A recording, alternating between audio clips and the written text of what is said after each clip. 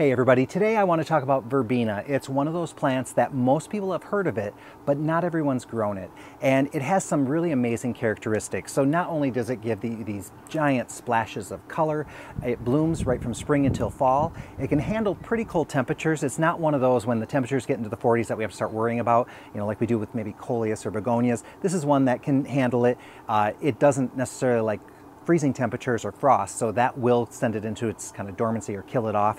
So that we don't want to see, but it can handle our cooler springs and into the fall when our nights start getting cold. So that's great. It's also very deer resistant, so they tend to leave it alone. So it's a nice one to be able to put out in a sunny spot where the deer always go to. They'll more than likely leave the verbena alone. Of course, our deer, you never know what their appetite's going to have, but hey, that's the case. Now, they are generally classified as self-cleaning, but that said, they tend to, once the flowers fall off, and they do fall off on their own, they leave, we call it the rib cage. Now, there is a technical term for it, but it's just what the flowers used to be on.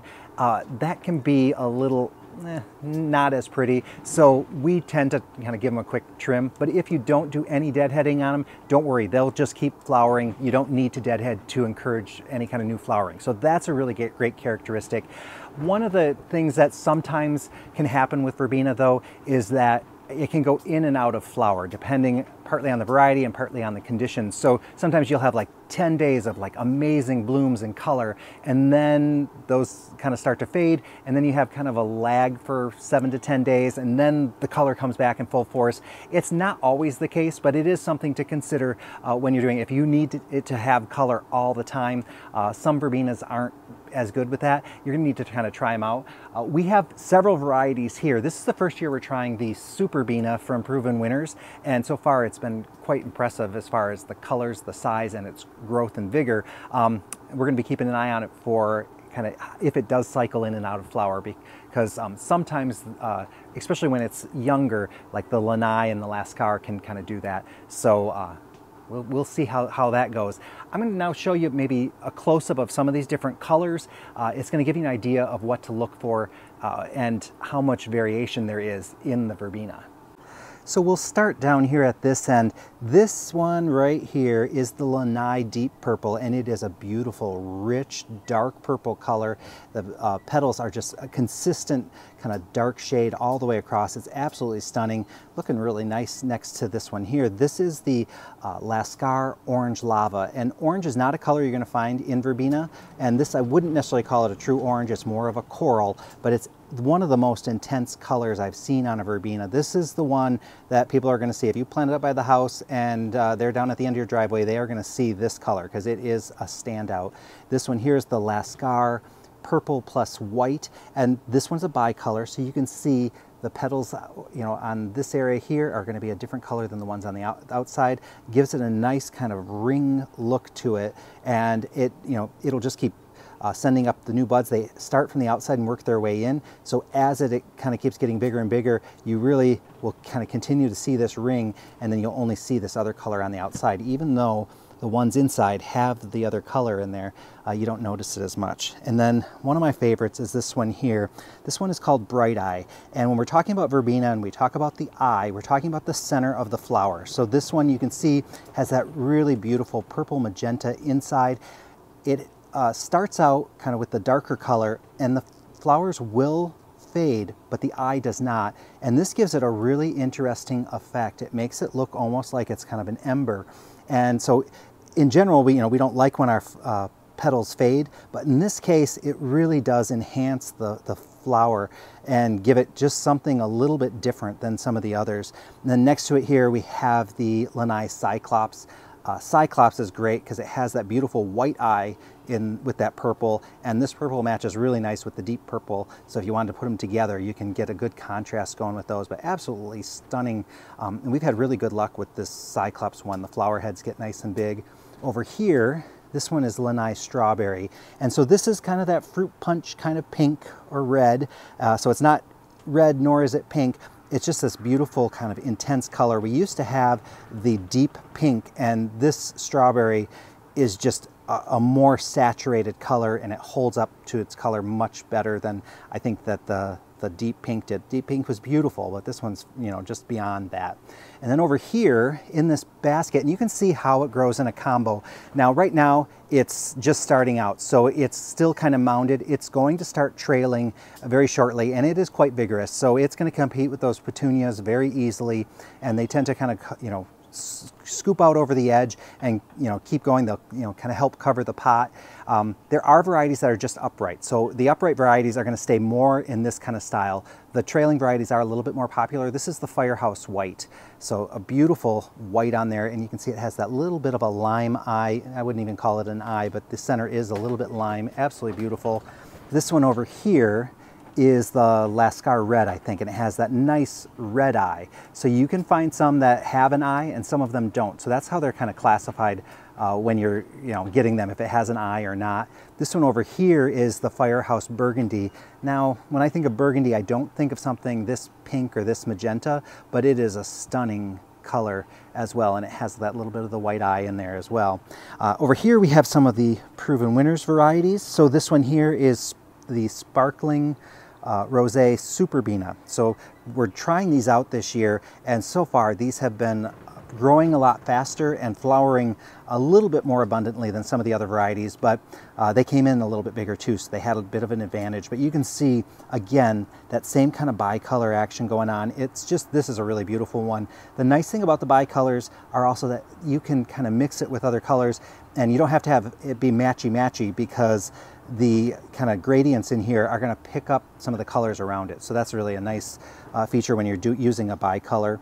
This one here is called Superbena Stormburst, and it's got that beautiful striping going on. So it's a lavender type color, and then each flower has the white in it as well. And this, I've noticed certain varieties from the Superbena seem to have bigger flower heads than others. So this one seems to have a very large flower head. This one, decent size. I don't notice it quite as much on the Superbena Royale Plum Wine. This is really a beautiful kind of intense purple. It's not quite the same as what we see from the dark purple. Let me go grab the dark purple and just show you how they compare. So maybe on camera they look similar, but the deep purple, I should call it, is a little darker, whereas the Plum Wine has a bit of a more brightness to it. And then this is, I think it's called Superbena Whiteout. That one has giant flowers as well. Now you're not going to see it in these examples. This one seems to be a little bit more vigorous than the other Superbenas as well. But I mean, these are just starting out, but they are going to just keep flowering and flowering. This one here is the Superbena Royale Romance, and this is a beautiful red, really intense, rich, kind of velvety color to it. It's really dark as well. So when you compare this red to what we saw in the Firehouse Red, they're completely different kind of color schemes here. So that's a really nice one to see. And then over here, this is Peachy Keen, and Peachy Keen, Superbena Peachy Keen. This one, the flowers are a little bit, you know, multicolored, and that gradient really means that it can pick up oranges, peaches, apricot colors, all those kind of tones play nice with the Peachy Keen. So this one too, the flower heads have been really large on it, and this one's been, you know, flowering for quite a while. Do have one of the Imperial Blue. This is a new one last year from Proven Winners, and this one has just been gorgeous. And it is a different color, so when we compare it to the Superbena Royale Plum Wine, this is definitely more purple. When I put it next to the deep purple, sorry, you can see it does have that little bit more of a blue shade. I've seen it planted out, and it definitely looks a little, you know, more blue than what we see in some of the other varieties. So I'm just, you know, really enjoying the flowers on these. When I've got verbena growing in containers, I do try to pay attention to how it's spreading. So you'll notice this petunia is starting to kind of fill in quite a bit over here, and we're not getting all the color over on this side. So a lot of times you can just kind of take your verbena and just kind of train it in one direction or another. So if I just tuck this under, and you're not going to see too much, I do that a little bit here, I do it over here as well. I'm going to be training that verbena to kind of spread throughout the basket. Now, it's not going to look natural today. I'll probably take another one and stick it over here, because this, I have a feeling this petunia is going to be a lot more vigorous than we expect. I also would maybe try that with some of the Calibrachoa. You can also trim back some of the petunia to give the other plants a little bit of an advantage so that they don't get crowded out. Once they're all established, they tend to kind of behave a little better. But so now I've got verbena kind of on each side, and because it gets those arms, you do have to kind of watch out for that. Now, when it comes to cleaning verbena, I don't know if I have any that have spent blooms. Sometimes with verbena, it can be kind of hard to tell if it's coming or if it's going.